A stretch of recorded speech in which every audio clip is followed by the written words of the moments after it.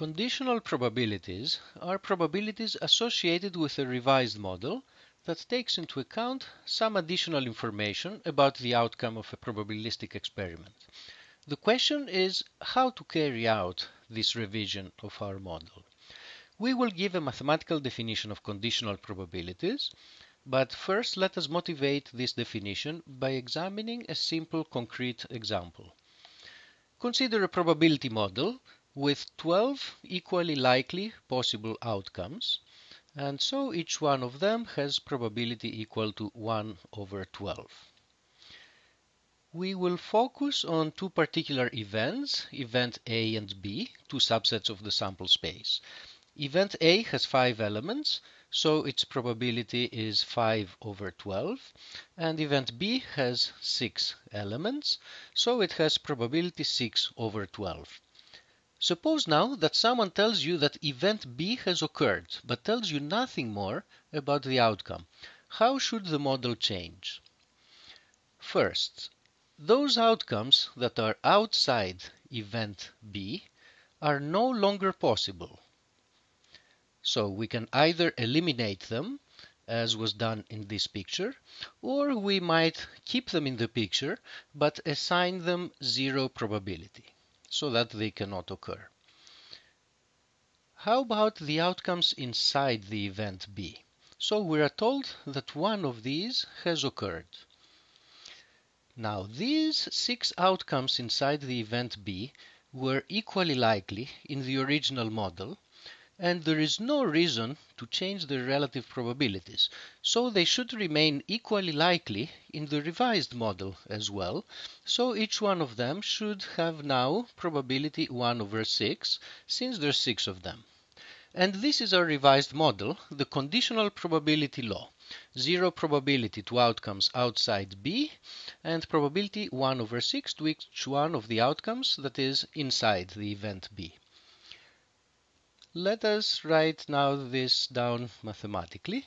We will use this notation to describe the conditional probability of an event A given that some other event B is known to have occurred. We read this expression as probability of A given B. So what are these conditional probabilities in our example? So in the new model, where these outcomes are equally likely, we note that event A can occur in two different ways. Each one of them has probability 1 over 6, so the probability of event A is 2 over 6, which is the same as 1/3. How about event B? Well, B consists of 6 possible outcomes, each with probability 1 over 6, so event B in this revised model should have probability equal to 1. Of course, this is just saying the obvious. Given that we already know that B has occurred, the probability that B occurs in this new model should be equal to 1. How about now if the sample space does not consist of equally likely outcomes, but instead we're given the probabilities of different pieces of the sample space, as in this example? Notice here that the probabilities are consistent with what was used in the original example. So this part of A that lies outside B has probability 3 over 12. But in this case, I'm not telling you how that probability is made up. I'm not telling you that it consists of 3 equally likely outcomes. All I'm telling you is that the collective probability in this region is 3 over 12. The total probability of A is again 5 over 12 as before. The total probability of B is 2 plus 4 equals 6/12, exactly as before. So it's a sort of similar situation as before. How should we revise our probabilities and construct conditional probabilities once we are told that event B has occurred? First, this relation should remain true. Once we are told that B has occurred, then B is certain to occur, so it should have conditional probability equal to 1. How about the conditional probability of A given that B has occurred? Well, we can reason as follows. In the original model, And if we just look inside event B, those outcomes that make event A to happen had a collective probability which was 1/3 of the total probability assigned to B. So out of the overall probability assigned to B, 1/3 of that probability corresponds to outcomes in which event A is happening. So therefore, if I tell you that B has occurred, I should assign probability equal to 1/3 that event A is also going to happen. So that, given that B happened, the conditional probability of A given B should be equal to 1/3.